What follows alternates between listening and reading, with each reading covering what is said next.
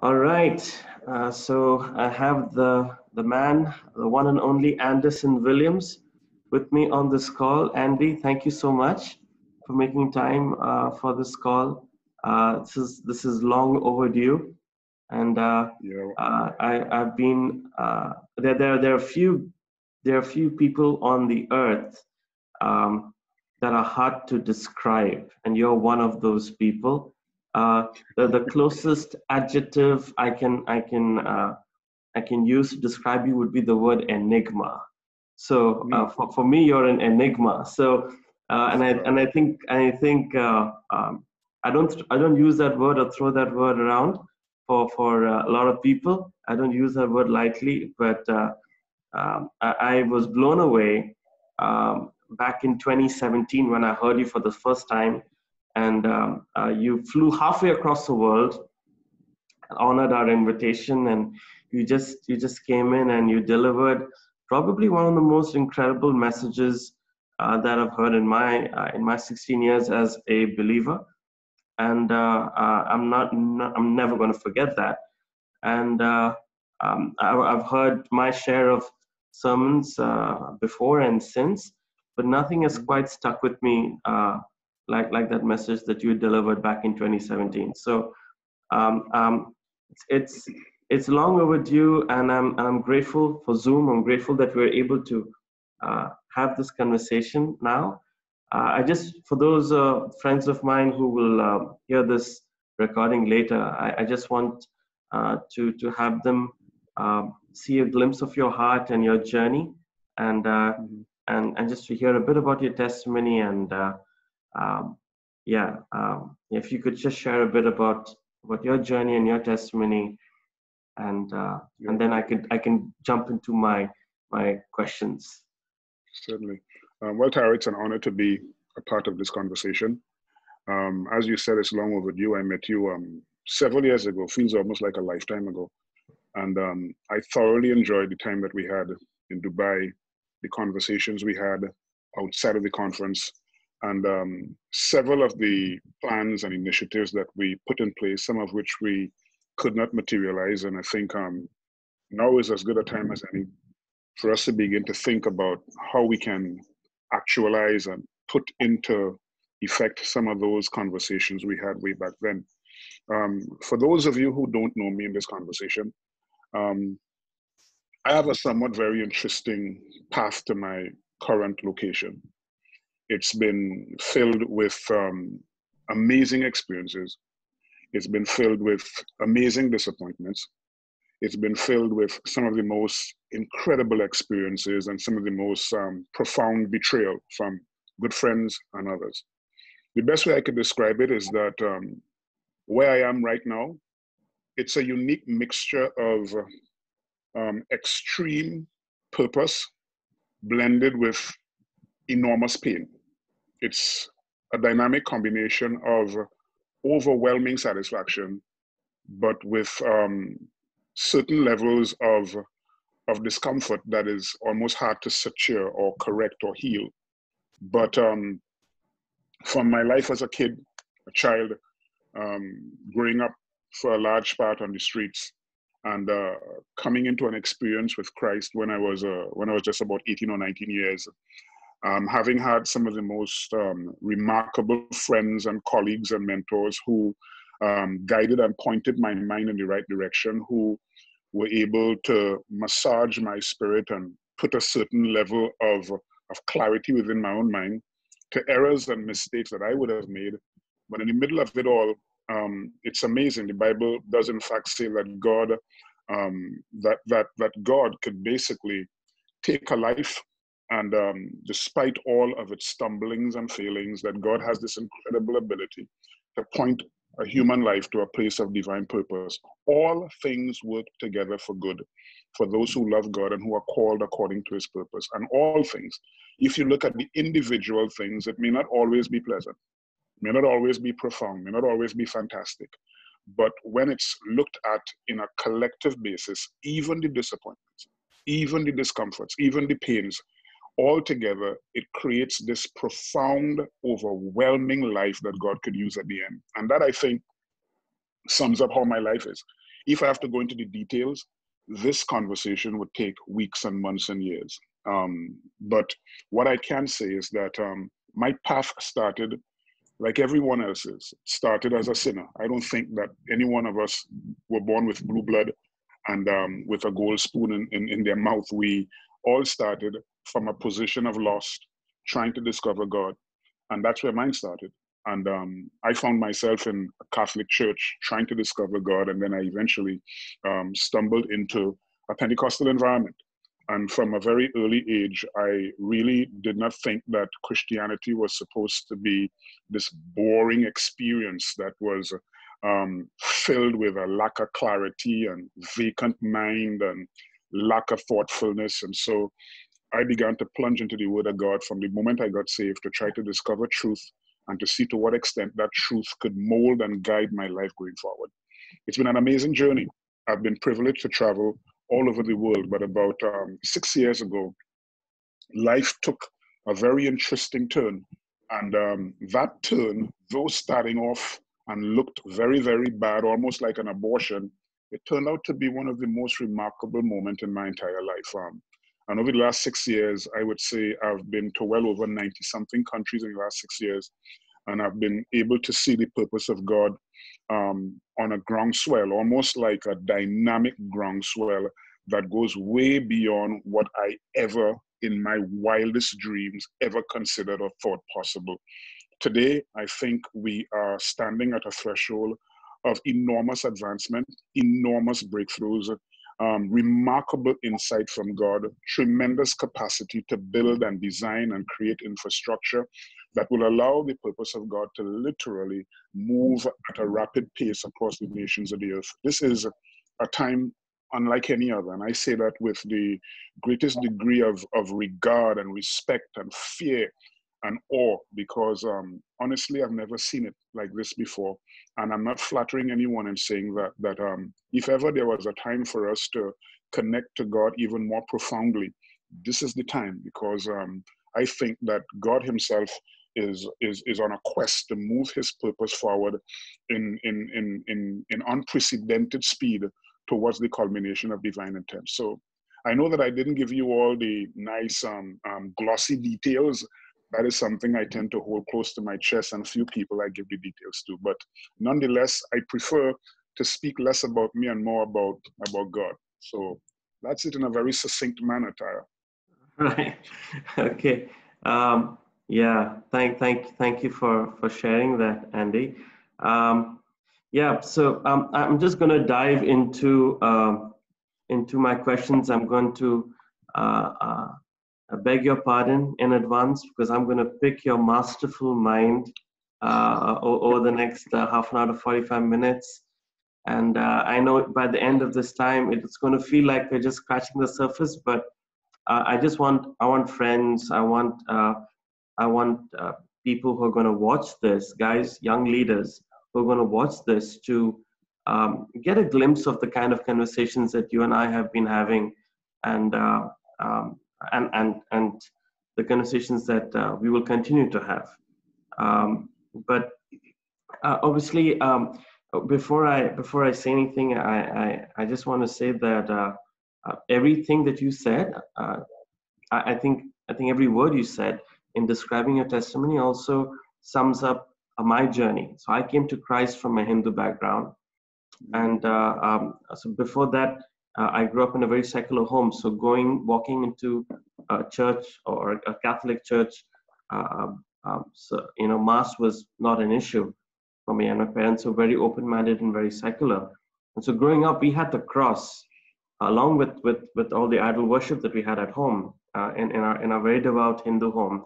We had the cross hanging in every room of the house. We had the Bible on our shelf, in our prayer closet.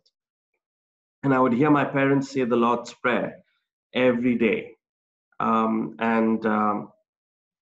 We even had the cross on our front doors. Anyone who came and rang our doorbell saw the cross on our door, as well as the other Hindu symbols as well.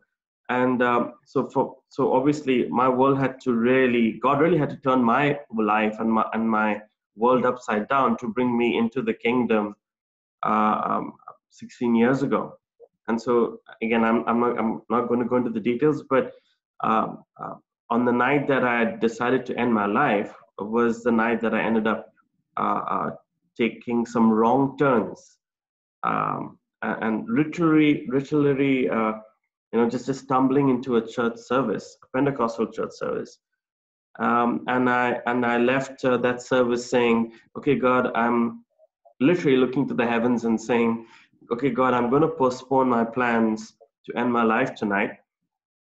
Not because you've answered my questions, but because there are a whole lot of questions that need answering, especially after what I've seen at this church service tonight.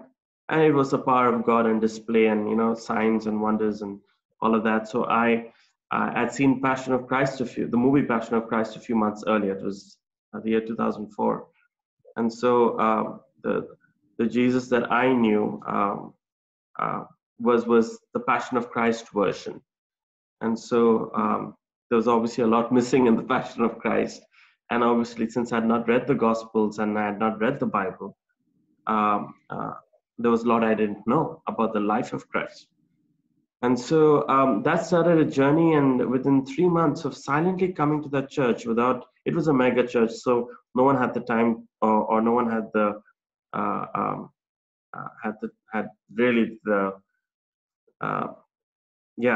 I'll leave it there. No one had the time to really call or reach out or anything like that. So I just kept coming for 3 months, no calls, no SMSs, no follow-ups, no one reaching out to even ask me my name or anything like that. I was just a guy lost in the crowd, and I just kept coming for 3 months. And at the end of 3 months, I just gave my life to the Lord and entered the waters of baptism and started serving from the word go. I remember walking up to one of the senior pastors at the end of those 3 months before I got baptized. And I didn't have much of an idea about church decorum or so, and protocol and so on. So I just walked up to the pastor after a service, and I just said, I have a question for you, Pastor. And he said, sure. And I said, how can a guy like me from another faith come to your church service for 3 months and nobody talks to me and nobody asks my name? And he turned around and he said, that's a very good question. Why don't you do something about it? And so, I mean, hats off to the pastor, because essentially he rolled the red carpet for me and said, Tag, you're it. And though I was a new believer, just 3 months in the Lord from another faith, I was basically asked or tasked and just given the responsibility of managing the newcomers ministry for this megachurch. Wow. And that started that would not happen in any church, honestly, today, right? They would want to see you for a couple of years and then decide whether they want to entrust you with some kind of responsibility, especially responsibility of that weight and size. But it was amazing, and I'm grateful for that journey. But as you said, when I look back at my 16 years as a believer, and I still feel like a kid, I still feel like I'm learning. I have incredible testimonies, and the church has been a channel of great joy, but the church has also been a channel of grief and incredible pain. Nothing like what the world, nothing like what I've experienced in the world. And so I'm not surprised that many people do fall away from church. And I remember when I was a new believer, I think in my first year itself, there was no honeymoon period, I saw the best of church and the worst of church in my first year as a believer. And so I remember I came to the point in my first 6 months of quitting and walking away from church. And the only thing that kept me was the grace of God. And the only thing that kept me was the voice of the Holy Spirit challenging me. And that's the first time I heard the voice of God that powerfully, where in the still small voice telling me, if you leave, that's easy, but it takes more character to stay and be the change that you want to see. And will you be the change that you want to see? And so I felt that was what the Lord wanted me to do. Stay and be the change that I wanted to see. And so I served in this mega church for 10 years. And so then again, God, I love the interruptions of God, and God just, when you actually pray, your kingdom come, your will be done, not my will, but yours be done, and all of that, you never know how God is going to answer that prayer. And so 2013, I love that you said 6 years ago, you mentioned that, the direction, your path, changed 6 years ago. So it was the same for me. And 2013 was the turning point. Both my wife and I, we were newly married. 2011, we were married. 2013, we were both without jobs in a city where you can't afford to stay long without jobs. And we were just been married for a year, and we spent the entire year 2013 without jobs, and we spent most of that year apart from one another. And it obviously strengthened our marriage, but we didn't realize at the time that God was doing something very special in us. So I spent around 6 to 9 months of that year in Bangalore. And I'm not from Bangalore, I'm from Calcutta, but Manisha, my wife, is from Bangalore, and I ended up going to Bangalore. And that's where I went. I ended up walking to the church where she got saved. And that's how I heard Pastor Ashish Raichur for the first time. And I got a hold of his book, which he was giving out. I mean, he's incredible in terms of having his books available for free download on his website in multiple languages, and also hard copies of his book that he would just give out for free after every service. And I picked up this book, 2 books. The first book that I picked up was Kingdom Builders. It was titled Kingdom Builders, and the rare side of the book, the words I read there blew me away. And the words that I read there was, God has not called you to build your church or your ministry. God has called you to build his kingdom. And it went on to say a lot more, but that just the rare cover of the book, what I read there got me. And I obviously devoured the content of the book. I mean, you can imagine what the content of the book was like if that's what the rare cover says, right? And to see that coming from a pastor, to hear a pastor say that and write that book was just incredible for me. And I got to meet other pastors in the city that I was incredibly blessed by. A church called Grace Chapel, and another pastor by the name of Michael Verghese, and I got to hear from him. And just casually he mentioned how Pastor Ashish, when Pastor Ashish anonymously or just had made a donation to his church or sent him a check when he was just starting out. And when I heard that from Pastor Michael about Pastor Ashish, I was like, wow, you don't hear testimonies like that, where you're starting a church in the city and you're receiving a check from other pastors in the city, just to bless you and as a token of honor and a token of. So I was like, wow, in my 16 years as a believer coming from a Hindu background, I've seen more conflict and division, the whole Pepsi versus Coca-Cola spirit in between churches and in churches and between denominations. And so for me, hearing a testimony like that was like a breath of fresh air. And I just, I just continued learning and continued just receiving so much wisdom and insight and inspiration, not just from a message or a sermon, but from the lifestyle. And I could tell that it just encouraged me to know that, wow, there are people who are walking the talk. There are people who are living this thing out, and that building church is different from building kingdom. And so I know that there are different kinds of leaders who will be listening into our conversation today. There are the fact is that there are leaders who are consumed by fear and insecurity.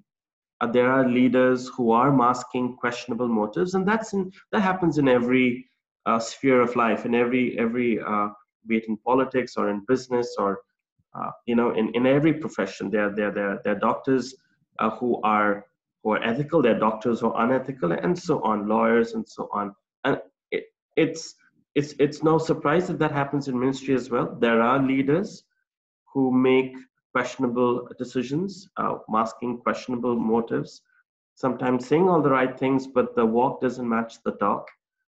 And sometimes leaders who fall into the trap of partnering with the spirit of fear and insecurity and self-preservation and all of that, and that hijacks their decision making. But then there's this other group of sincere, well-meaning leaders, some young, some not so young, who are asking themselves the hard questions, like Francis Chan, who went through a journey where he was asking himself some hard questions after the church that he started in his home became a mega church, and he was saying, wait, why does my church not look like the Book of Acts?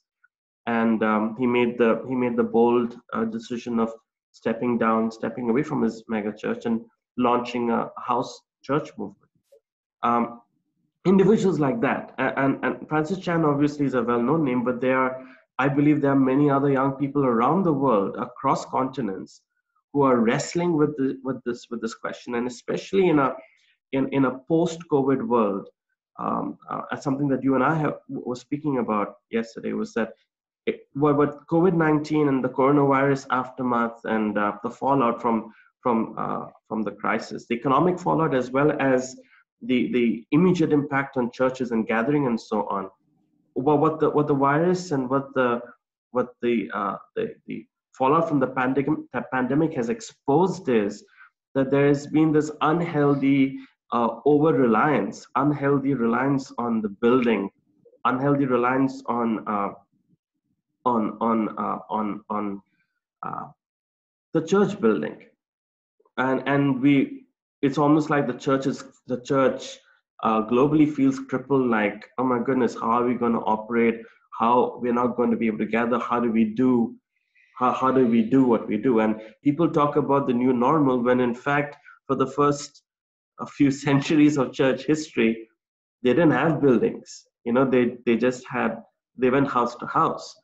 So while people are using the term new normal, well, it was normal for them in the first century and the second century too, with church like that. And so I believe there are some sincere, well-meaning leaders who are asking themselves the question, have we been doing things wrong? What does seeking the kingdom first look like? How can I continue building in a way that reflects the King and the kingdom? How can I build in a way where I'm not idolizing the building, but I'm building the kingdom, and I'm actually carrying and imparting a kingdom mindset. I remember in your sermon last year, you used this amazing. You used this statement that stuck with me, and that line from your message back in 2017 was, there is something bigger than church, it's called kingdom. And I will not forget, Andy, I remember in the mega church where I served, I heard many times the pastor in the main sermon, in the main message, say very, very passionately and very, very almost aggressively from the pulpit that there are some so-called people who talk about kingdom mindset. The church and the kingdom are one and the same thing. The kingdom is the church, and the church is the kingdom. There is no difference between the church and the kingdom. But then I hear, after that, obviously, I heard other famous ministers from different apostolic leaders from different parts of the world who said the opposite, that the church and the kingdom are not one and the same thing. They are different. The church is just one expression of the kingdom. So yeah, just your thoughts on that. I know I've shot too many questions at you, but yeah, I just want to hear you, man, on that. Okay, I'll try to take pieces out of what you just said and try to address some of the more pertinent aspects of your concerns that you just communicated. Whether I put it in the same sequential order in which you presented it is another story, but I'm going to try to at least identify some very, very pertinent issues. Let me kind of go back to when you said that the church in its original form was not concerned about buildings, was not too caught up with the institutionalized forms that we have grown so attached to today. And that's the truth, because the first 300 years of the church saw an entity that was so dominant, so strong, so clear, so fixated on purpose, so Christ-centered, so unified in their objective, so completely clear in their mission and mandate. Nothing was blurring, nothing was distorted. It was a church that was ferocious in every way. There was no barriers, there was no obstacles. Now, that was not a church that was completely void of obstacles and void of resistance. The church in the early days, it was overrun with opposition, overrun with persecution. It was constantly under attack, whether it be from the political entities, whether it be from other savage, barbaric entities. The church was constantly under a severe dimension of persecution. But it was interesting that despite all of the external resistance to this movement that started by Jesus, and that's a very important term that we have to hold to, because the church in the beginning was described as the way. So this was a movement. So despite all of the opposition to this ferocious juggernaut that we can call a movement, the church never slowed down, never stopped in its effort, was never deterred in its objective. It was never taken off course from its mandate, never drifted in any which way, despite the consistent barrage of external resistance to its efforts. You know when the church eventually slowed down? In 300 AD, in the days of Constantine. The moment institutionalized church became the norm, what external resistance failed to do, man seeking power and man seeking clerical terms and man seeking ecclesiastical office and man hiding behind bishopric and titles, that slowed it down. In other words, the greatest resistance of the church and its efforts to enforce the purpose of God in the earth, it has never been external resistance. It has always been an internal corruption. Something within the system that causes the average believer to suddenly want to gravitate to titles and power and pyramidic forms. That is far more corrupting than external resistance from barbaric entities. Put it this way, the biggest obstacle to the church is not an external devil, it is an internal ego. The biggest obstacle to the church arriving to its objective is not an external opposition, it's an internal motivation that is not consistent with the mandate allocated to God. So yes, the church in its original form was very clear. Buildings was not an issue.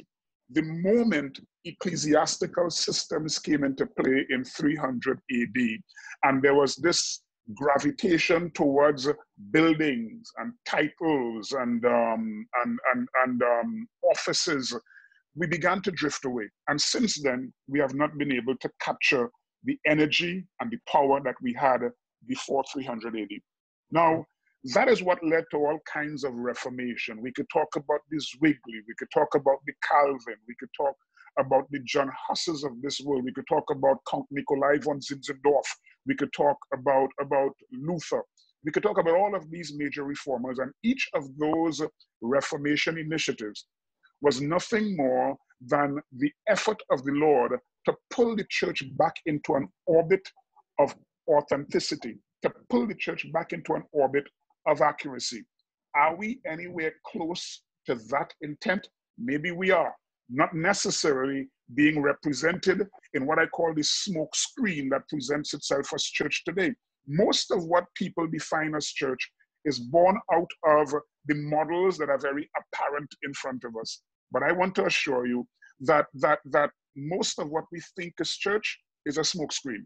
The truth is what lives behind what is currently apparent. There is an almost underground, like a city within a city, like a Zion deep inside of the immediate structures that is truly the essence of what the genuine ecclesia is supposed to be. It is almost like God saying to Elijah when Elijah said, I'm the only one left. In other words, Elijah in that regard almost represents the one that is most apparent. And God said, no, there are 7,000 others that you don't see, you don't know. They are not on your Christian televisions. They don't have the mega churches, but their hearts are pure, they are sincere. And so, yes, there is some effort of authenticity taking place, and there are true models existing in the midst of all the foolishness and the morass. There are true models, but they may not be the ones that you are seeing on Christian TV and the ones that are populating our magazines, etc. That's a different dynamic altogether. So that's the first point I want to identify. The other assurance I want to give to leaders is this: despite the prevailing sense of insanity that you see being evidenced within the church in its current form, the purpose of God has not missed a single beat. It is still very much on course, very much on time. When Jesus said, I will build my ecclesia and the gates of hell shall not prevail against it, despite the pyramidic forms, despite the ecclesiastical forms, despite man's gravitation to titles and offices, etc., the purpose of God continues to move across the earth like a hot knife through butter. And so don't lose heart. Don't feel as though this thing is about to derail into a failed dawn. This thing is moving dynamically to one powerful conclusion, which is a church victorious and all the kingdoms of this world being assigned to the kingdom of his God and of his Christ. At the end of this whole process, God wins. And that's how this thing will go at the end of it all. To get back into some of the critical questions that you've asked in terms of church and kingdom, let me again pull this thing back into another realm. When Jesus said, I will build my church, a lot of what passes for church today is completely contrary to what Jesus said he wants to build. What we have today is a puerile, punitive, complete distortion of what God initially intended. Sorry to say that to some of you persons who are looking at this, but this could very well be a very disruptive conversation, because a lot of what passes for church is what I describe as an anti-God model that is more Babylonian in its form and less kingdom in its operation.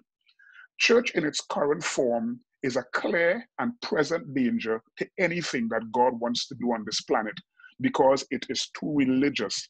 It is too concerned about non-essentials. It is too fixated on money. In most places, church is nothing more than an economic model. It is designed to sustain a few at the top and less concerned about the people that are being gathered and pointed to a place of power. During this current COVID-19, a lot of things were exposed. It is sad that in the middle of a global pandemic, some leaders are more concerned about their personal needs, about maintaining the building and making sure the rent is paid, while people's lives are literally falling apart.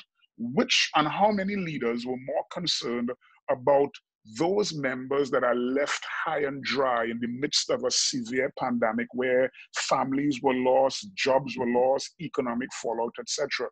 The church in its current form has to literally reinvent itself. We have to hit that restart button in order for us to really begin to effect and bring some level of kingdom influence upon the planet.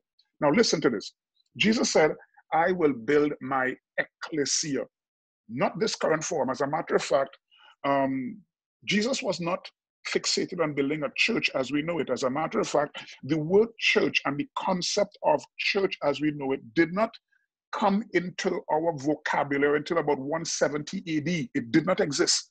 When Jesus said, I will build my church, that word did not exist. The word that was used that is inside of our translation is a word that erupts out of the German language called Kirche, out of which you get the word circus or circle. What passes for church today in the etymology of the word, the original word for church is the very same word from which you get a circus or a circle. Put it another way, exactly what church is today is nothing more than a circus going around in a circle, going nowhere. When Jesus said, I will build my ecclesia, that's an entirely different entity altogether. Church is not what he wanted. He wanted ecclesia. Even the original translators, they did us a disservice because they insisted, even the King James translators, they insisted that the word assembly should be removed and replaced with an ecclesiastical model that we still use today called church. The word ecclesia is a different entity. Jesus did not say, I will build my church. He said, I'll build my ecclesia. And the word ecclesia is a serious, serious entity. Back in the ancient times, when Rome will move into a barbaric entity, when, put it in other words, as though they are trying to evangelize a new environment, Rome would normally send about 300 of its best. That will be the best that Rome could possibly offer, together with an individual who will act as a governor. So let's assume that location X is a barbaric entity. Rome moves into location X and they send an individual who will act as a governor. Together with that governor will be 300 of the best that Rome could possibly produce. Men and women, thinkers, philosophers, ideas, people who could produce ideas, who could contribute meaningfully to the formation of a society. Now, that one governor and the 300 of the best that Rome can produce, it is what was traditionally known as an ecclesia. This was not some religious entity. This was not a bunch of people clapping hands and lifting their hands and going through a whole Christian gymnastic exercise. This was a ruthless, nations transforming entity that was designed to bring a level of amelioration, a level of transformation, a level of impact and redemption upon any uncivilized society. And this is the question we have to ask. To what extent does the current Kirche or circus or circle reflect the patterns that are deeply embedded in when Jesus said, I will build my ecclesia? It is not a religious model that is concerned about punishing and that concerned about sending people to hell, concerned about cutting people off at the knees, neutralizing people's calling, reducing them to sitting in pews, locked inside of a church building and a church service for 2 or 3 hours. This was supposed to be the gathering. The word ecclesia was the gathering of the intelligentsia. And it will sometimes amount to as much as 6,000 people. And they will gather together, sit, consider profound ideas, strategies that will be able to transform the immediate society. The ecclesia, back in its original form, would be actually the ones who would justify and give reasons as to why the nation should go to war. They were like a senate, a present-day senate. This was not the model that we see in front of us today. And so when I say the church in its current form is a clear and present danger to anything that God wants to do, you would understand that the church is not consistent with the ecclesia that Jesus said he wants to build. That takes us into another very important angle. You look throughout the history of the church, and as I said earlier, every time God wants to bring the church right back into an orbit of authenticity, there is always something that we will associate as a move of God. You look through history, every move of God over the last couple hundreds of years started outside the church, not inside. You could look at the Martin Luther movement, which was a radical, transformative reformation. That started by a man nailing 95 reasons why the church is wrong on a university wall. 200 years after, a guy called John and two men called John and Charles Wesley moved across England and Europe, bringing massive, massive change in what we know today as the holiness movement. Those men were kicked out of the church and they went on the streets. The movement of God in 1700 was not in the church, it was outside the church. In the 1900s, a man blind in one eye called William Seymour became the pioneer of the Pentecostal movement. That did not start in the church. He was a black man. He was basically kicked out of the church. That started on a veranda, and the thing began to grow, and they went to a barn. It was not in the structure, outside the structure. William Booth, the founder of the Salvation Army, that again, he was kicked out of the structure, and he started a movement in a cemetery. The Salvation Army movement started in a cemetery. We could go on and on. In 1949, in Saskatchewan, Canada, we could go on and on. Here is the question. Here's the question. If every single one of these moves started outside the church, what killed it? We pulled it in the structure and we prayed it to death, we sang it to death, we worshiped it to death, or we preached it to death. Every move of God that God started in the earth started outside. We brought it in and we killed it. That begs a very important question. If all the moves of God started outside, then is it something that God is trying to take us out of these structures? But because we are so loyal to these structures, we took what God started outside, pulled it inside, and literally churched it to death. We buried it in religion, buried it with some kind of humanistic ideology.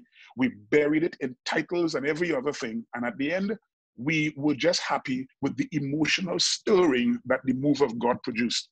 Today, when you talk about a Pentecostal move, we are more caught up in the emotional stirring. You talk about a charismatic move, we are more caught up in nice songs and melodious worship, and we ignore the fundamental thing that God has always been after. He wants to bring this entity back into an orbit of authenticity and correctness so that he could get his purposes executed in the earth. Very, very important. Moves of God is not some little trophy that we have in a building that is designed to entertain us. What we call a revival in most circles today is a Christian entertainment exercise. It tickles us and gets us all excited inside of a building. I believe one of the best things ever happened to the global church is what is happening right now. This current pandemic, I am really saddened by the lives that have been lost. I think as of now, it's up to over 500,000. The countless millions of lives that have been affected by this issue, the fallout will be enormous, enormous. And so I want to put that caveat inside of there, that my heart goes out to the multitudinous individuals who are being affected by this situation. But in the midst of this carnage, God is literally dismantling this current distortion that is existent in the earth called the church in its current form. And he's beginning to point leaders to think outside of the box. For some nations, as much as 4 months, they could not go into their church building environment.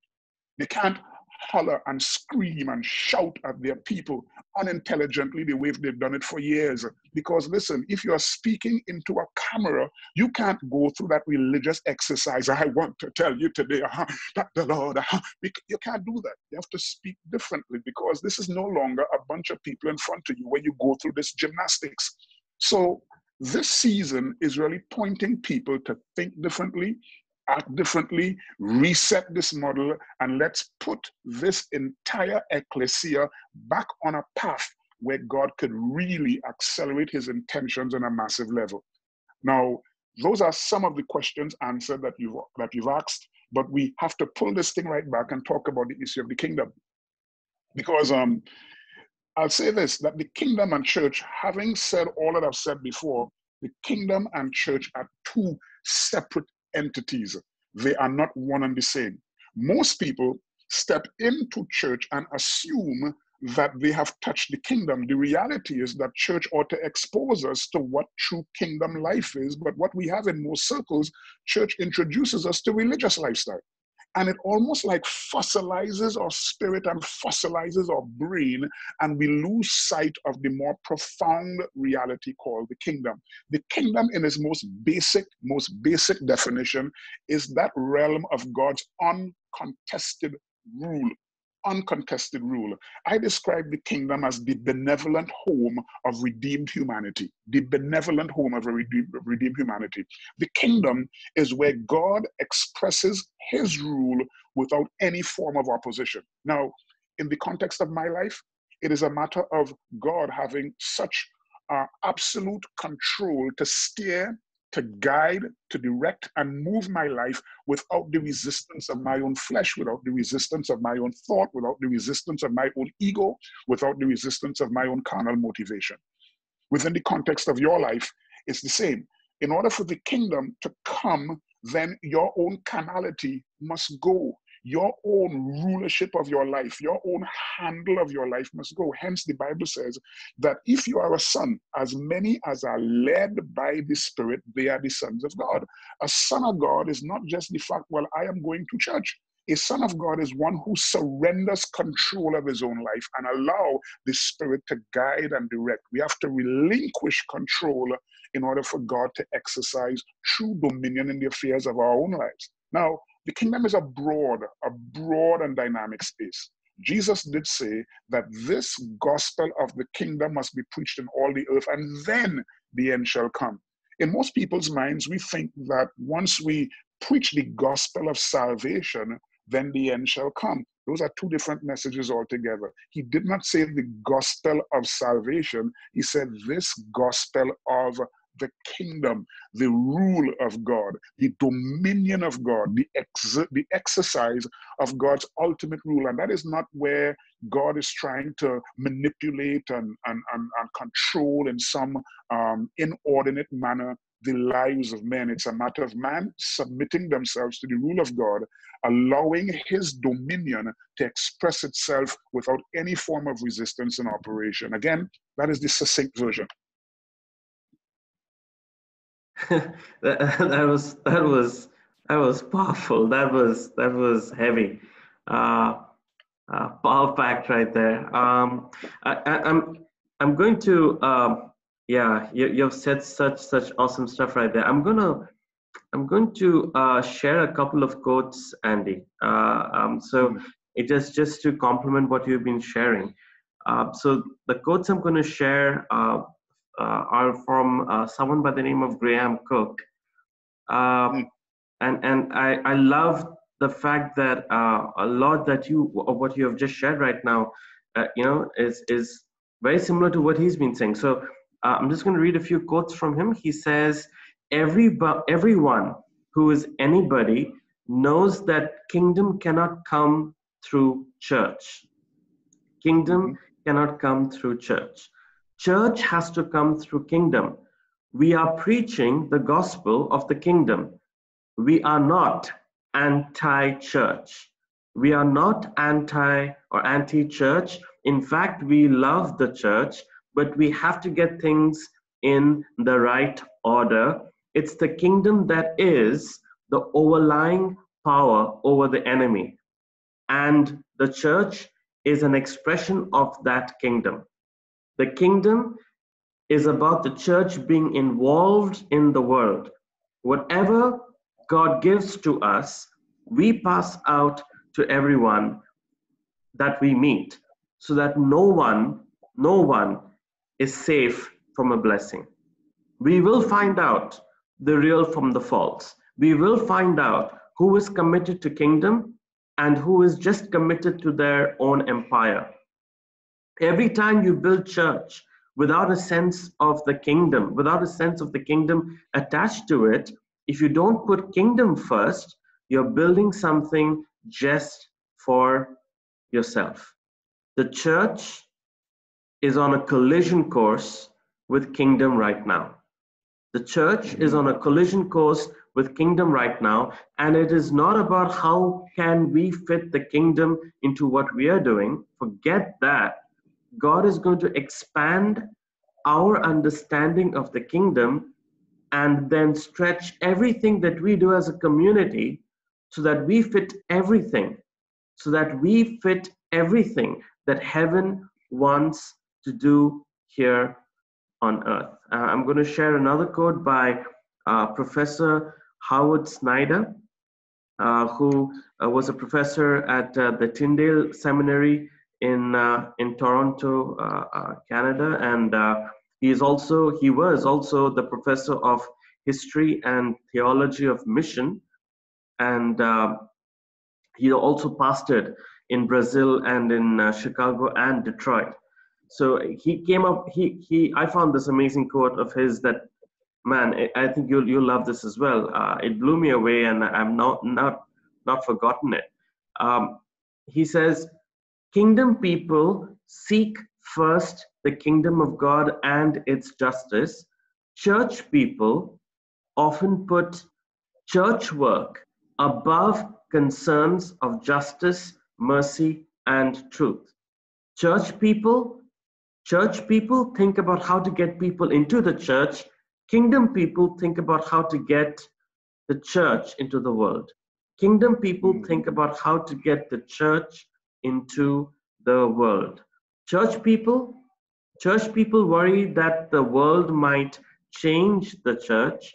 Kingdom people work to see the church change the world." Now, this is from a professor of history and theology of mission, and who's also pastored as well. So, pretty incredible, pretty profound quotes right there. So I think that dovetails with everything that you've shared right now. If I can ask now, the words that you've shared are deep, heavy, and profound. But for someone who's a pastor in say somewhere in Asia or somewhere in the Middle East, how can they, and if they've heard these quotes I've just shared, and if they've heard you right now, what can they practically do, or what adjustments do they need to make, or how can they check themselves to make sure that they're not just building church, but they're building kingdom? What can they do to make sure that that they are preaching the gospel of the kingdom and not just the gospel of salvation? What does that sound like? What does that look like? And how does that impact leadership, especially and decision making, especially in these times? Now, we can get all caught up with the terminologies, and we can get all caught up with the theories, and get lost in a world of just throwing the word kingdom around. At the end of the day, it all boils down to the extent to which we defer to God and His rule, the extent to which we allow that deference to affect all dimensions of our behavior, our motivations, our drives, and at the same time, the extent to which that deference affects the way in which we bring people into a state of life and empowerment. Simple. Now, we could get all, as they say in New Zealand, get our knickers in a twist and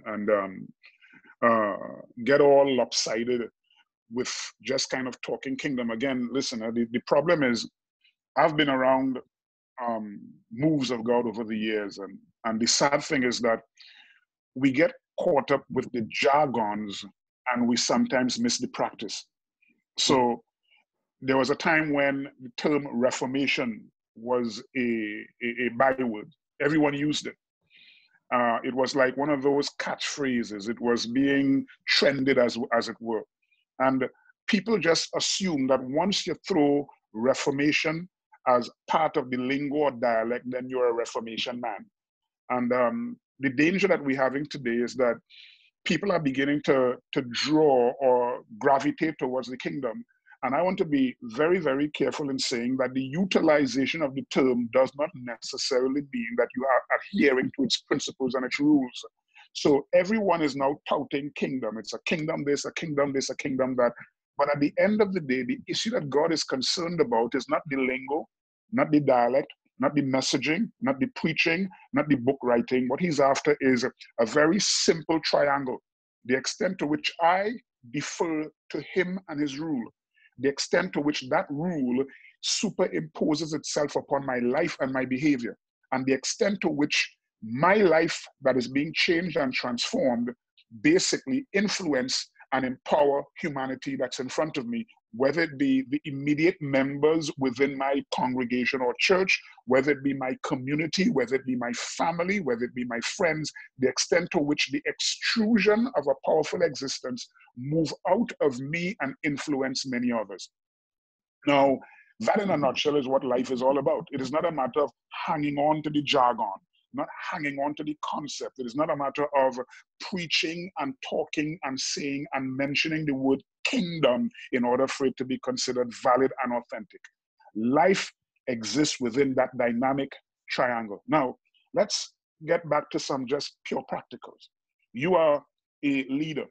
You are trying to build an effective community wherever you might be. There are some critical issues you have to be concerned about. For some people, if you are so far left, you have to get right back to rewriting. You have to literally clean the slate and start over again. Others are, it's as though you are moving in the right direction. You might be off a little bit. You know, it's like a guy who is into shooting and aiming, and so for all his life, he does all what he's supposed to do. He applies himself, he practices, he understands how to deal with the wind, speed, etc. And so when he takes aim, he may not necessarily hit bullseye, but I promise you, he won't miss the entire marker entirely. And there are some leaders who are like that. They are doing all the right things, but maybe not necessarily hitting bullseye. Just a little adjustment, and that's, some of them may need that, while others may just need to wipe the slate clean.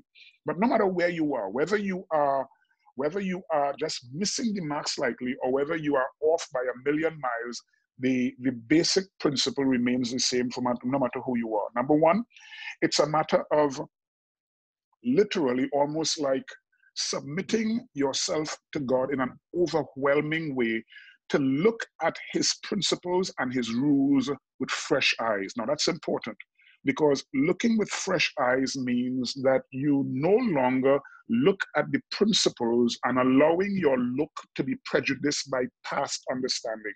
Because if you go back and you examine the principles out of the paradigm of your past understanding, all you'll do is regurgitate and rebuild what you've always built before.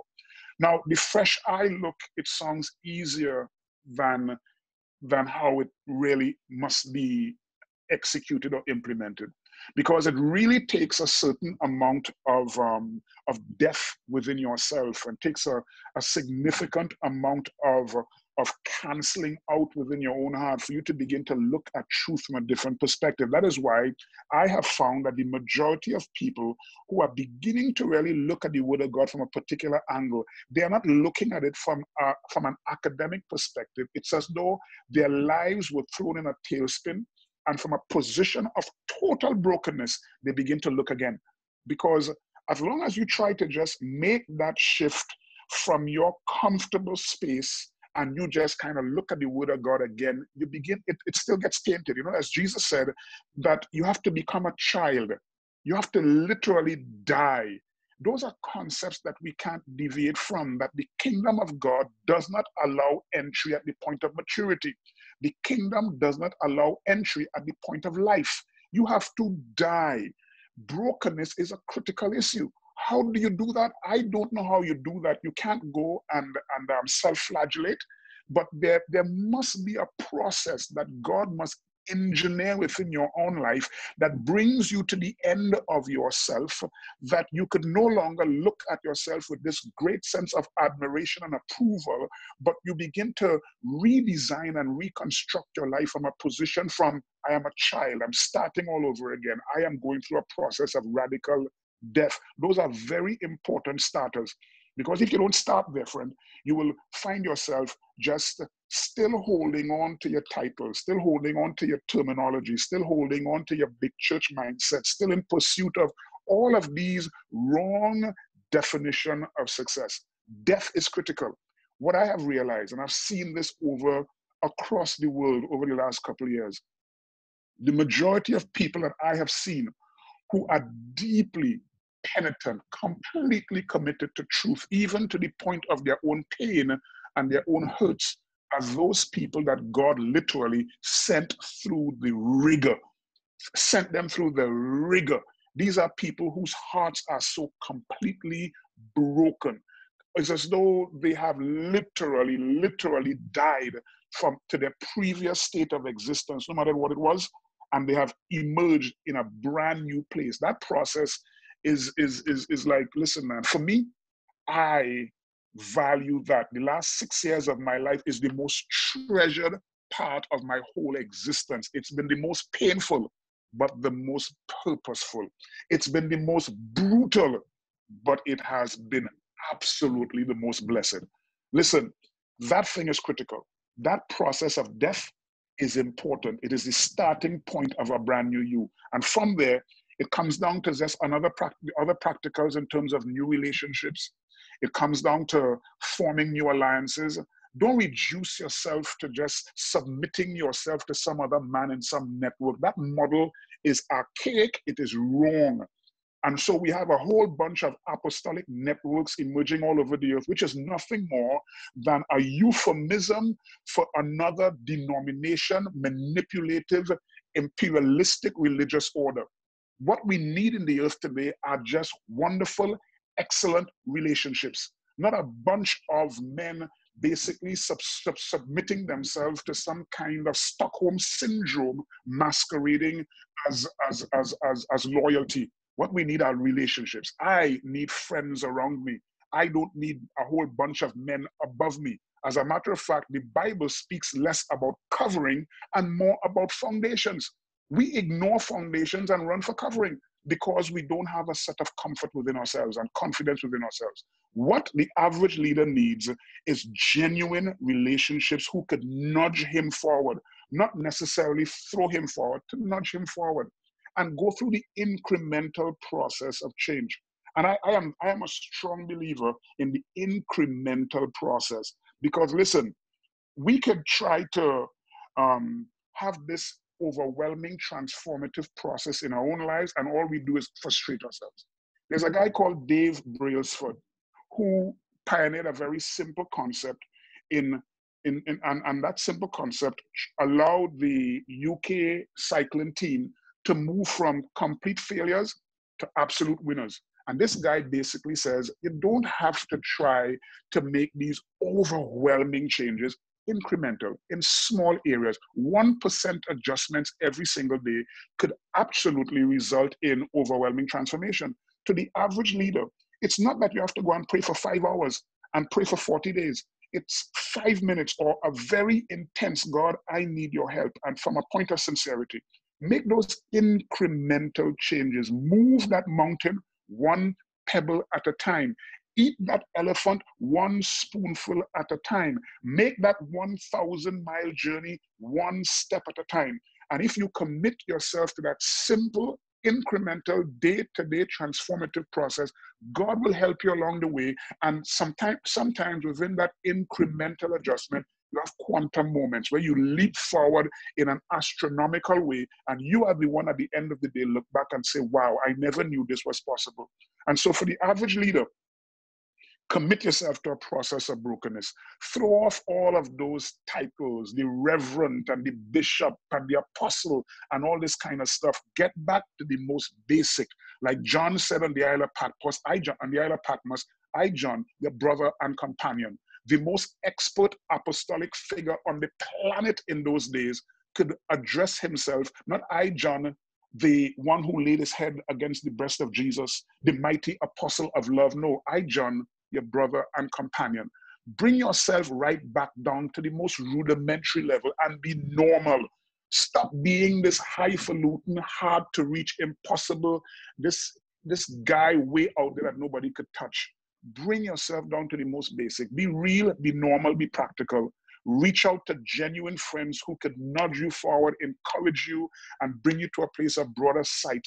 And at the end of it all, just allow the grace of God to permeate your life and your heart, and truly love people and try to represent the values in a way that is real, that is genuine, and that's authentic. This is not rocket science. Simple principles that I think works for me, and I think could work for a lot of other people. Yeah. Wow. Wow. I thank you for that. Wow. That was so powerful and true and profound.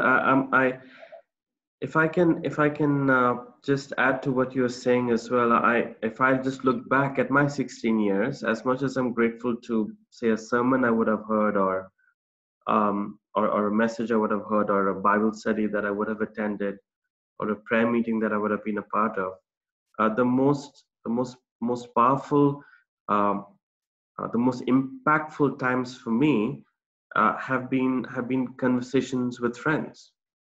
The most refining times, the most renewing times for me have actually been conversations with friends in the car or over a meal.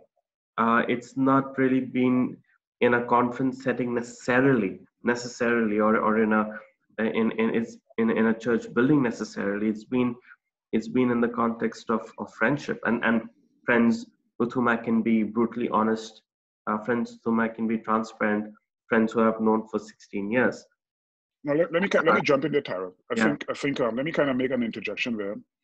That what you're saying is so incredibly important, because one of the reasons why people are untrusting, they're not willing to trust a friend or submit or create an environment of transparency and openness with another friend, is because, listen,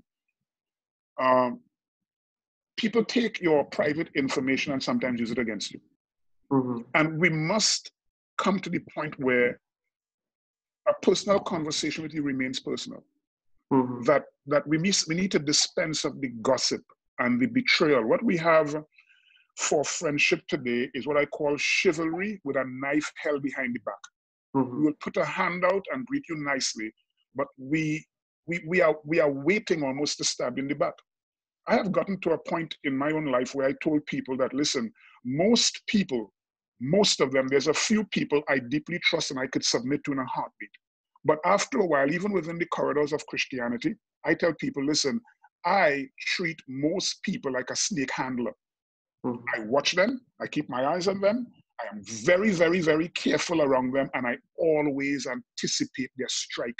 And unfortunately, those people have never betrayed me, or rather, they never failed to act just consistent with their normal.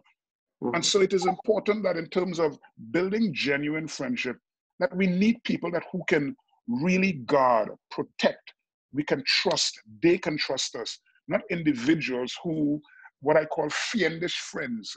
They Mm-hmm. hang around you, but they will cut your throat in an instant. Mm-hmm. And we have too many of those. And the overpopulation of those fiendish friends is what causes people to live in isolation. They go through their pain, they go through their struggles simply because they do not trust the average individual, because humanity is still too prominent in the average man. Yeah. So I think it's about rediscovering the simple old-fashioned friendship. I was telling some friends recently that something is wrong, because it feels like when I was not saved,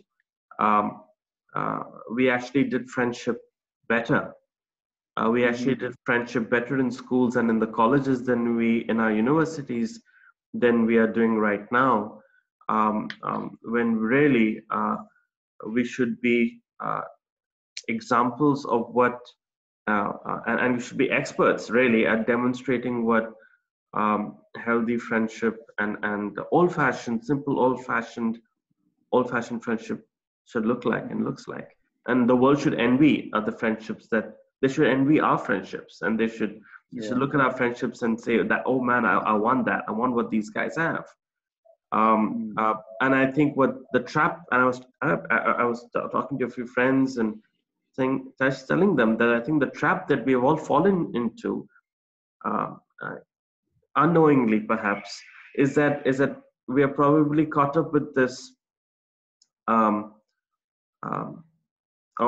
we have fallen into this whole cycle of, and it's a global thing, in trying to impress people into the building, trying to impress people into the church, trying to impress people into the kingdom, instead of loving people into the kingdom.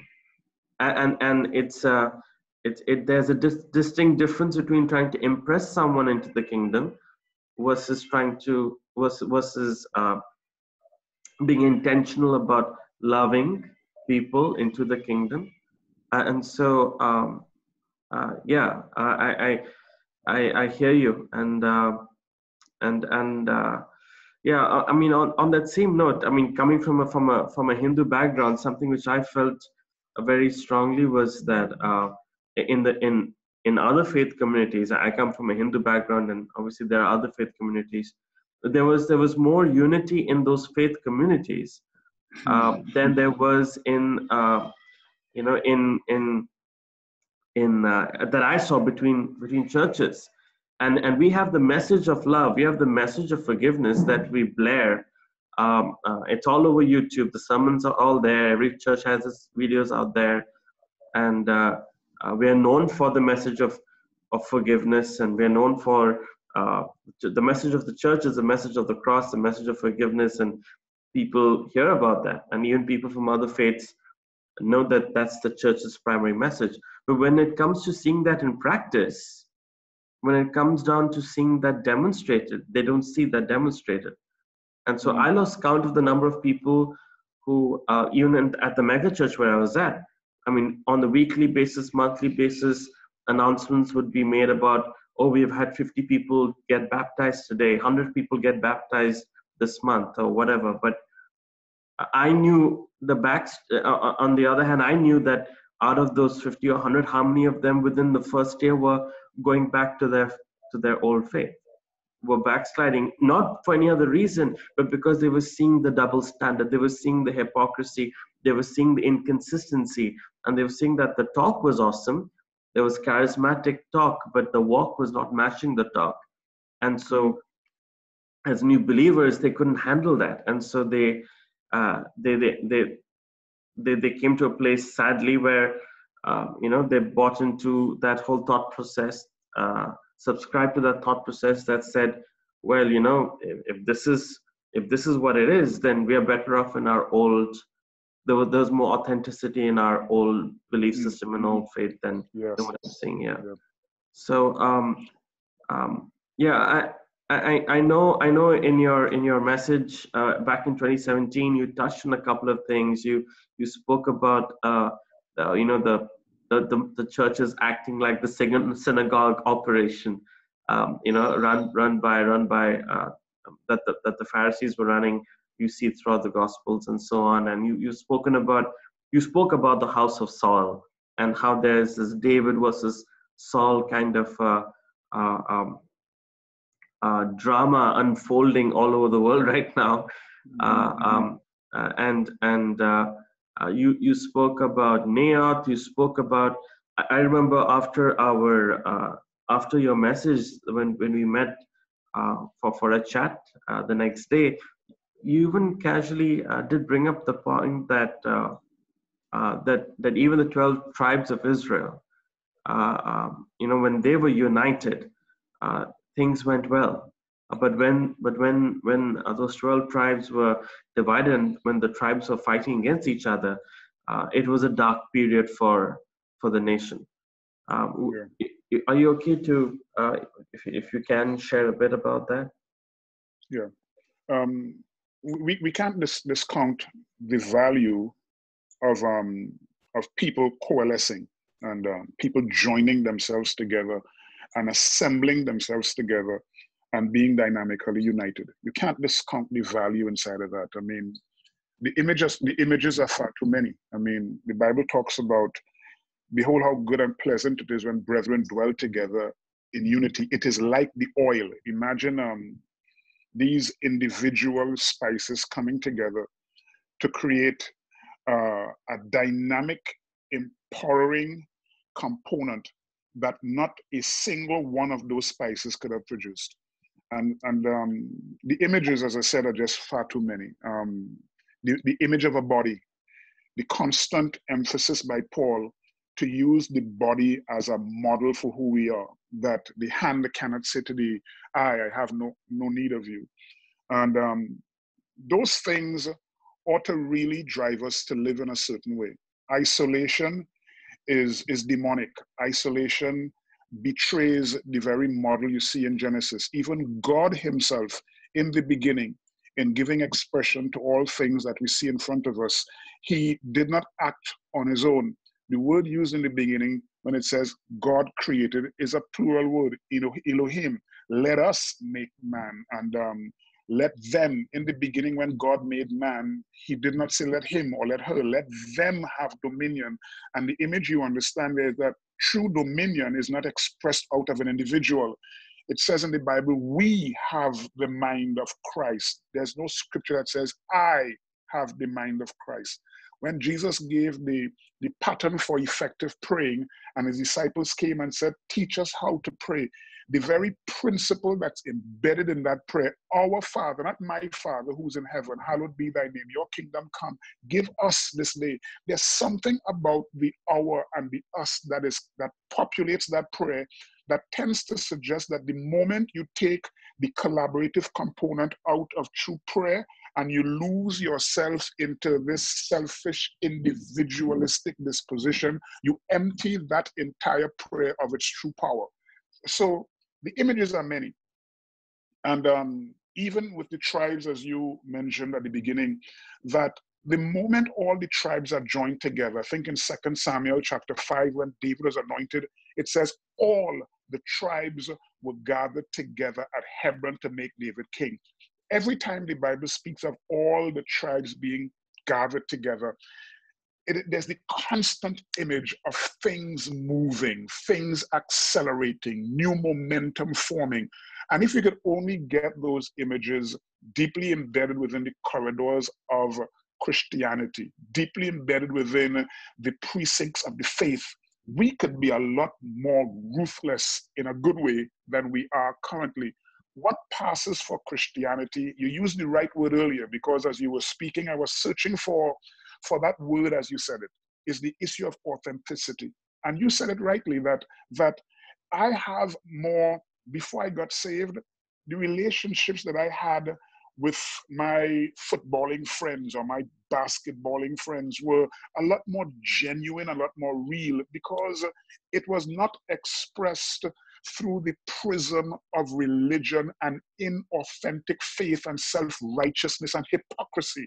And I think religion is doing us a disservice. Even Jesus said that the children of this world are wiser than the children of men. And my little 2 cents addition is because the children of this world, they don't have the hurdle of religion to jump over. But religion has done us a disservice. Because what passes for relationship within a church building, the little handshake and the little hugging of a neck, it is driven by such self-righteous disposition and me versus them, us versus them kind of attitude, that it empties the expression of all of its meaning. But if we could only dispense of these hang-ups, as I was saying to a group yesterday, you know, there's this scripture that says that about the tribe of Issachar. Just last night I had a meeting with a group, and the tribe of Issachar is mentioned in this regard. It says that they knew how to decode the times, but their ability to decode the time was not for selfish reasons. It says the tribe of Issachar knew how to decode the time so that Israel will know what to do. The principle is this, that Issachar's ability was not for personal gain, but for corporate advancement. What happens in most circles is that whatever I have as a value to me, I use it for personal advancement against the weakness of others. And sometimes what we call strength is only a demonstration of other people's weakness and our inability to contribute to the weak having strength. Issachar, their disposition is, I have sight and knowledge of the times for what Israel need to do, not for what I need to do. And so for this faith to move forward with a greater degree of correctness, we really need to get out of the little barriers and the little walls that we've built. And the pattern we see in the book of Zechariah is quite simple. Jerusalem will be built as cities without walls. We have to get to that reality. As long as this is my church and this is my network and this is my organization versus your organization, we still have too many walls. And it's not a matter of building porous walls, it's a matter of having no walls at all.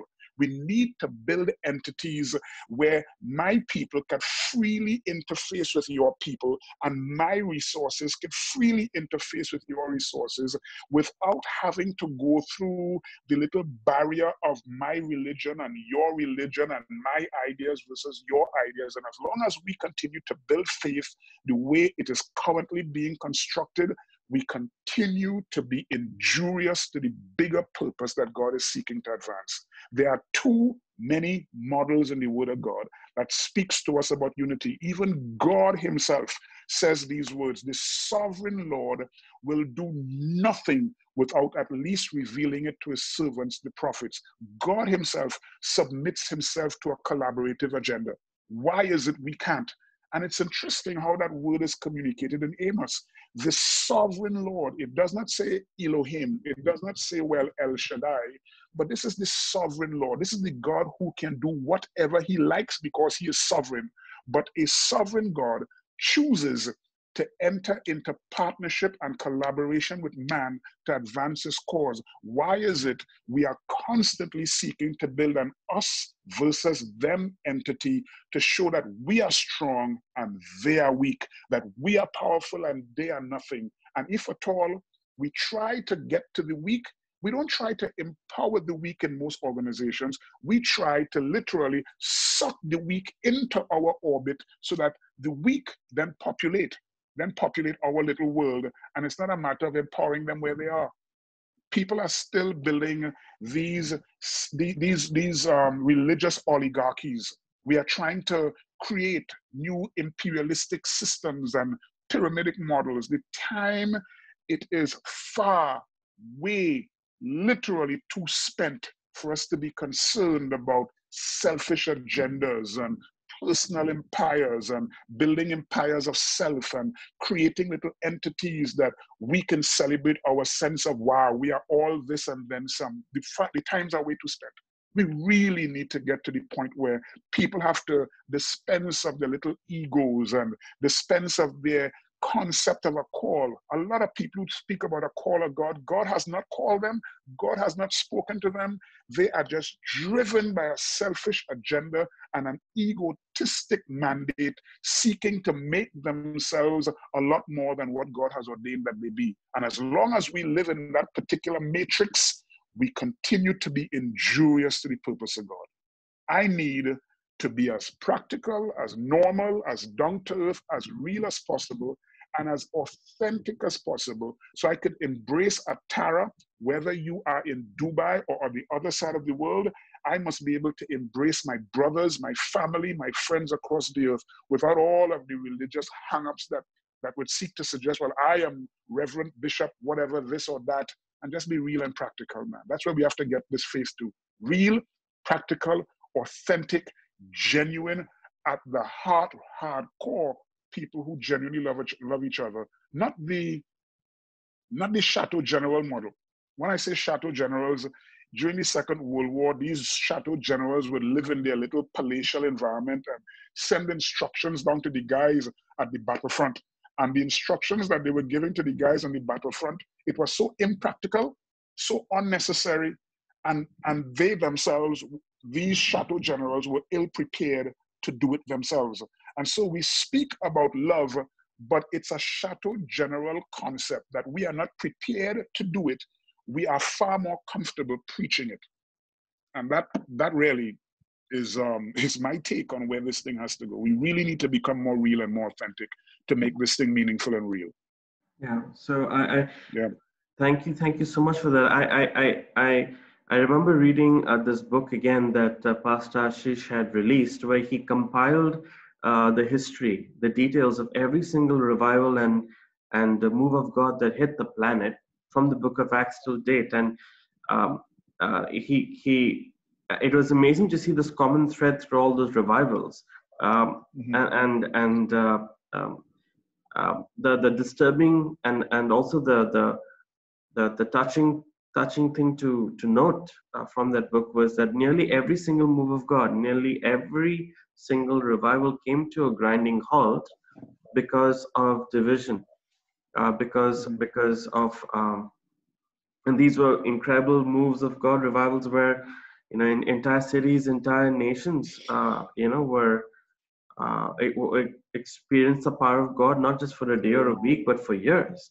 And so I'm just wondering now, obviously in this, I was telling some friends this the other day that in the current climate, in the current situation that the church globally finds itself in, uh, I was telling a friend the other day that at the end of the day, if the church doesn't have an answer, and if all the church has, if all a leader has is a message of, is just a sermon, and not really any practical help and practical support, then when the good times, when the crisis passes over and the good times come, those individuals will turn around and question those leaders and say that, you know, thanks for the sermon, but I didn't need a sermon. Where were you when I really needed help and I needed practical support?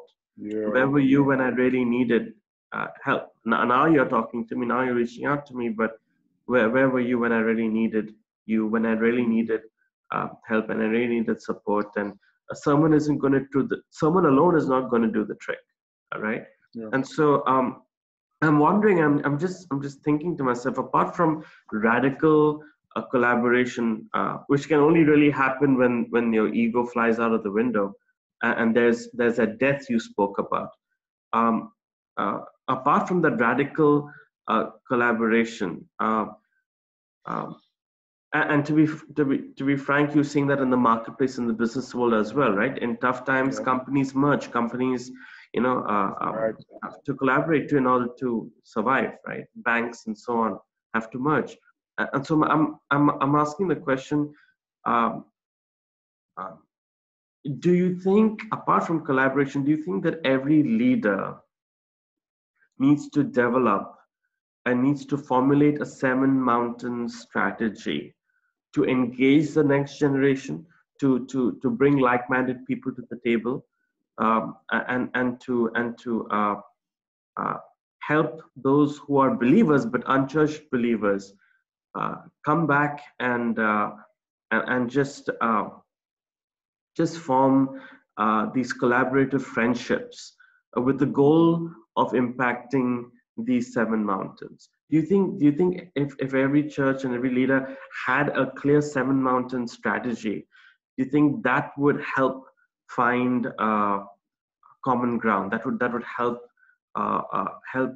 rediscover areas of collaboration. Do you think that could also help reach unchurched people and enlist unchurched people? I am convinced it will. I mean, let's go right back to the fundamental principle that Jesus said. He said, "By this men shall know that you're my disciples." And that this was not a message. It is not the size of your congregation. It is not the title that you possess. By this men shall know. So there is, in fact, an evangelistic component, if you will, a redemptive, impacting component, if you will, just by the authenticity and the genuineness with which we genuinely relate and love each other. But I need to throw a little caveat inside of there again, because I think the moment you talk about collaboration and unity and people living together and loving each other, we get this distorted image of I holding your hands and singing Kumbaya and thinking, well, that's what unity is all about. The model you see in the book of Acts is what we call the one purse economy. We have to get back to those principles, one purse economy, that unity and my loving you is more than just, well, we share in the same space, I hold your hand and we say we committed to the purpose of God. But listen, my commitment to you must go way beyond my holding your hands and talking about the things of God. I mean, in a real hardcore sense, we have to get down to express the practicals. I mean, if Tara is in a state of need, one purse economy, my purse is your purse. What I have is yours.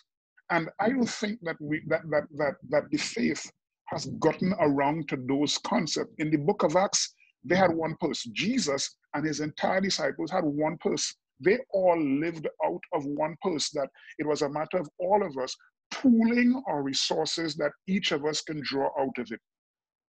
And we need to get to those real practicals, because unity in this regard is more than just a matter of, as I said, I hold your hands and we sing Kumbaya.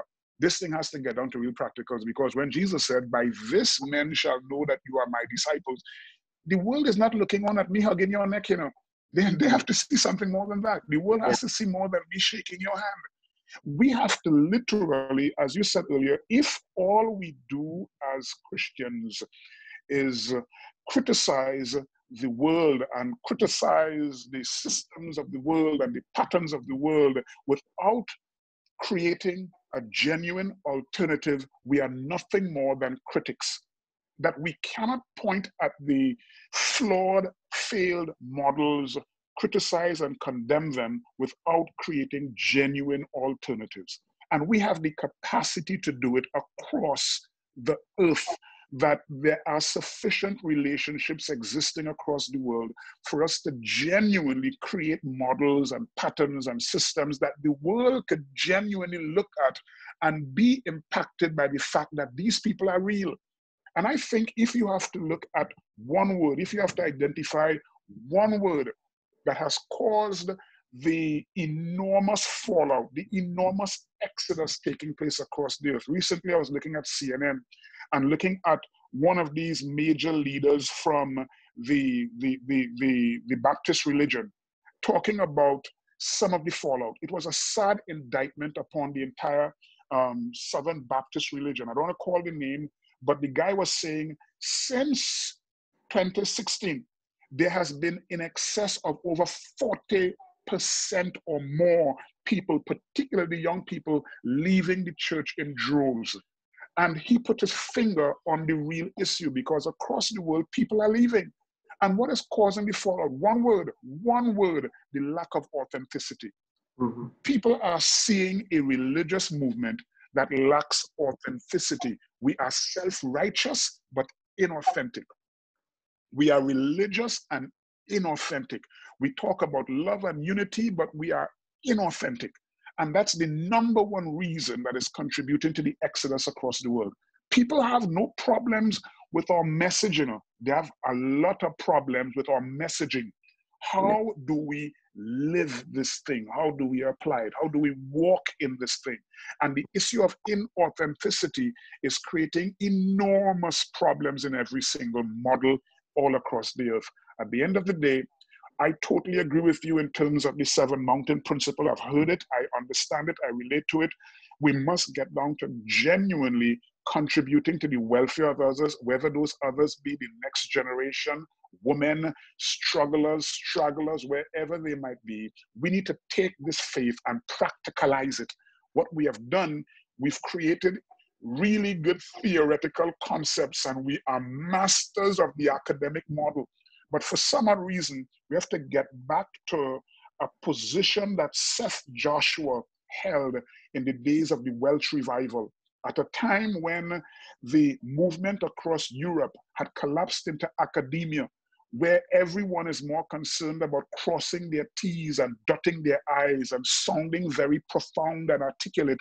This simple guy looked on at the trends of Christianity across Europe, and he prayed that God would raise up an unintelligent miner, someone working in the minefield, to blow the minds of the whole church structure, and God did. that we have to get past all of this academia and the strong emphasis on articulation and get to the point of pragmatic practicalizing of the principles. As I said earlier, nothing is wrong with our message. A lot is wrong with our messaging. That we have to practicalize this issue and make this thing real. Until we do that, we will continue to see the fallout, we'll continue to hemorrhage, we'll continue to see the exodus, because all humanity is asking for is not profundity. What they're asking for is authenticity. Wow. Wow. Wow. Wow. I know we need to have, I could talk to you for hours and hours and not get tired, but I think I've stretched you too much today, and I feel terrible about it. But I know, I know people are gonna really, I really believe with all my heart that there are friends and there are guys from different parts of the world. I'm gonna share this with everybody I know. I'm so happy this is being recorded, and I think I'm looking forward to our next conversation, because I think everything we've spoken about and we have shared and discussed today, I think this would be a great intro for the next conversation on kingdom economics, which is quite frankly a foreign concept for a lot of people. And so, yeah, I would love to have your thoughts on that another time. Certainly. But Yes, I just want to say thank you with all my heart. Thank you for pouring out your heart. Thank you for you have the gift of saying things, you know, with such profound wisdom. I would probably take hours to say what you say in one sentence. So I just want to say thank you for your voice is so precious, and I've been personally blessed. I've learned personally just over the last hour. I've just gained so much insight, and there are things I knew, but they're just been reinforced by everything that you have shared. And so I know everything that you have said and shared, I just know is going to resonate with a lot of guys who are sincere and wrestling with the questions, asking themselves the tough questions, especially in this season where the building is empty, and you know, everyone's asking questions about how do we do discipleship? You know, what does discipleship look like now? What does you know go into the world look like now? You know, and so I believe all those who are sincere. I love that Jesus said that those on the side of truth will listen to me. beautiful. So Yes. I really believe that those who are on the side of truth will hear his voice and will. I like that, Tara. I like how you describe it. I like how you teed up this conversation. I think this conversation is nicely teed up, and there's a lot more that we can have out of this. I mean, at the moment, I have not been enjoying the best of health, and despite all of that, there are times we do as much as 8 or 9 Zoom meetings a day from across the world. Some of them have audiences in the hundreds, and others have a nice combination. And I think it is a conversation we started talking about to pull together some other guys to have a similar conversation. But something that you said, I think, is critical, the whole issue of asking the hard questions. And I think leaders, wherever you are, listening to this conversation, it's a moment for us to ask the hard questions. You know, at the turn of the 1400s, there was a guy called Voltaire. And Voltaire is one of the strong contributors to the Renaissance. And one of the things that happened to Voltaire is because he began to buck the system, began to ask the real questions. And the way I put it in my own words, he began to doubt the default. Things that have been handed down to him that he just took up as real, never questioned, he began to question it. He was such an offense to the system that the system basically sent him to exile in England. Little did the system know that while exiled in England, all of what Voltaire started to think, consider, it grew, ballooned, enlarged, and expanded inside of him, so that when he came back to France, he hit the system at full frontal and literally contributed to the whole Renaissance era. And I think every religion needs a Voltaire at this moment. Yeah. Those who will begin to doubt the default, the things that the things that have just been thrown at us, and we never stopped and really considered the genuine truth behind it. That we just accepted church as it is. We just assumed that church is coming together, clapping our hands, going through the gymnastics, and a guy preaches a sermon at us, take our money, and we go back home for the rest of the week, and we are wonderful. We have to doubt the default, that I am living in that particular zone. That if you don't start to ask the hard questions, read a book recently by Ayaan Hirsi Ali, and in this book she talks about, it's called Heretic. Interesting book. And in this book she talks about how she accepted her religion. I won't call that religion what it was. She accepted that religion as gospel. She went through life, went through all the torment, all the punishment, all the pain of that religion, because she considered that to be the norm, until one day she found herself in what her religion described as a heretical environment, and she saw life in a different way.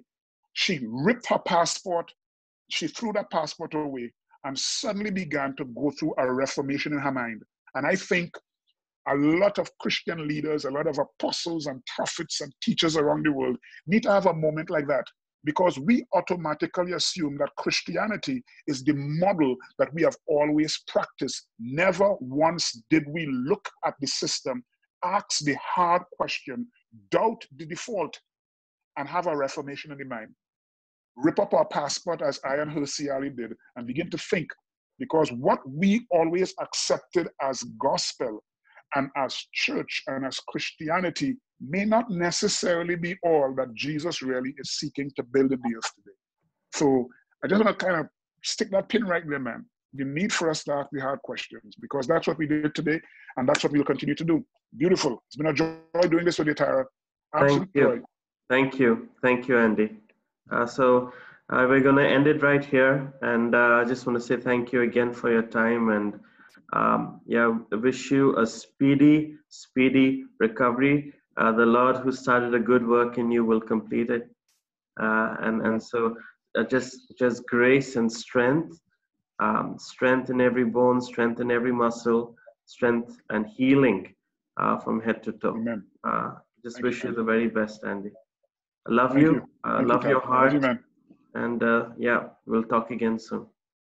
Lovely. Thank you, man. Take care. Bye-bye. Bless you.